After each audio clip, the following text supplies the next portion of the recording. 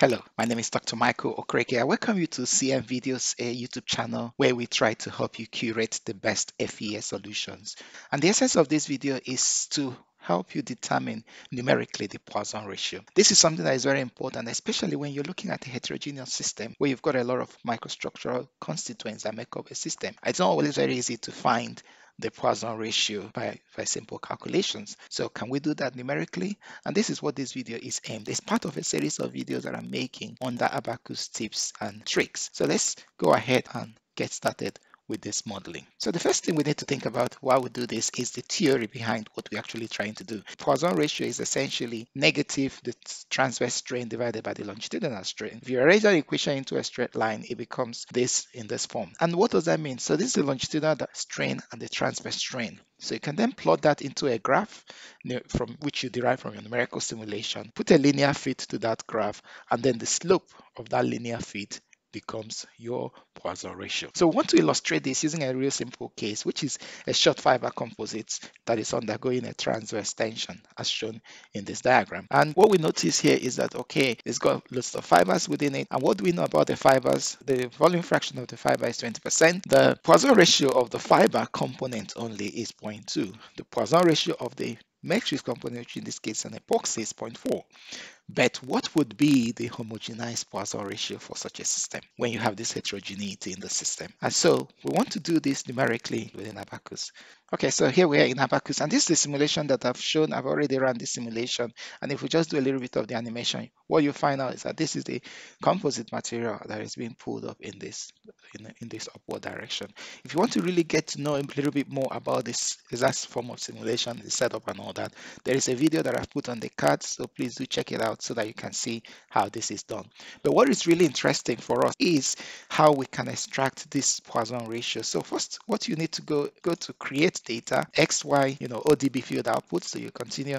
And what you want to do with this is you want to make sure that the position, the output variable you're looking for is a unique nodal variable. And then you go to the displacement section. Okay, so in the displacement section, if you click on that, open up the displacement section here. So you select this displacement in the X and Y direction because you will need that for this. Now, under the which variable are you going to use, which particular points are you going to track? And it makes sense to track what's happening at this tip and at the other tip there, because those are the regions that will give you displacement that you then use to calculate transverse strain and the longitudinal strain. So if we click on that and click edit selection, so I'll just select that point and press down shift and select both. So you select both of them, and then after you selecting there, you click done, so it's added, and then you can plot that. So it's not really very interesting, but basically what it's showing you is the plot in the X and Y direction of those 2 points that you've taken. Now you need to export this data into Excel so that you can manipulate it, get your linear profile as well. I mean, you can do that within Abaqus itself, but it's easier for me to export it into Excel. So if I copy that data, now what I've done is I'll be putting this sheet also within the description section of this video. So please, you can check it out. So essentially what I've done here is what we've copied, we can paste back into this environment. Basically what that means is that the data we had was the time and the displacement in the X direction for the first node, time and displacement in the Y direction for the second node, and continuously all the way. So I put here also the dimensions of the specimen that I'm testing. The X direction is 720, the Y direction is 200. Now we can calculate the longitudinal strain, which is basically the strain in the Y direction divided by the length in the Y direction. So we do that. The longitudinal direction is usually the direction of main loading. The transverse direction is the direction of going out to the main loading, so which is what you find here. So once we find that, then I can plot my graph together based on that, put a line of linear fit on that, and then you get that the Poisson ratio is basically the slope. So in this case, 0.3426. So we can also do the same here by just taking the slope of the whole data. And this gives us a Poisson ratio. So for this system that has a Poisson ratio for the fiber of 0.2 and the Poisson ratio for the matrix of 0.4, in a homogenized sense, the overall composite material will give you a Poisson ratio of 0.346.